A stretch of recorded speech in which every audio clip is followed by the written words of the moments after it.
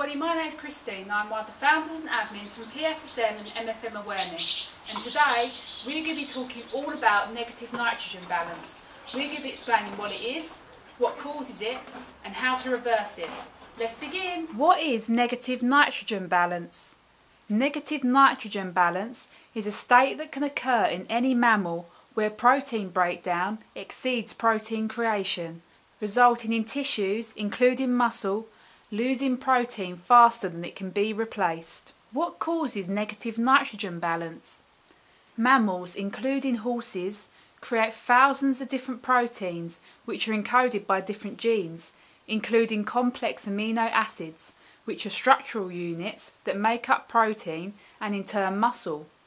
But due to eating protein-containing food, mammals have now lost the ability to create these complex amino acids, which creates a bit of a problem.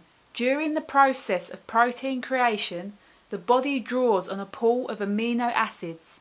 If there is not enough complex amino acids to respond to an increased need for protein creation, as a state of emergency, the body will begin to tear down tissue, i.e. muscle, so it can get amino acids that it needs, thus causing the state of negative nitrogen balance. What can trigger negative nitrogen balance? Surgery, injury, illness, a myopathy like PSSM, or tying up. How is negative nitrogen balance diagnosed? When a horse is suffering an episode of negative nitrogen balance, they will excrete excess nitrogen in their urine. Why do PSSM horses suffer with negative nitrogen balance? About 50% of the mass of a horse is muscle. Muscle is an emergency storage mechanism for amino acids, including the complex one mammals are unable to create.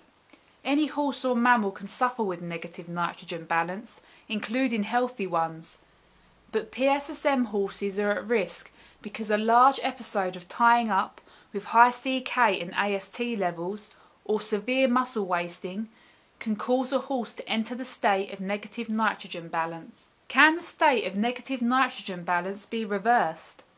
Yes, the state of negative nitrogen balance can be reversed through feeding the 3 essential amino acids.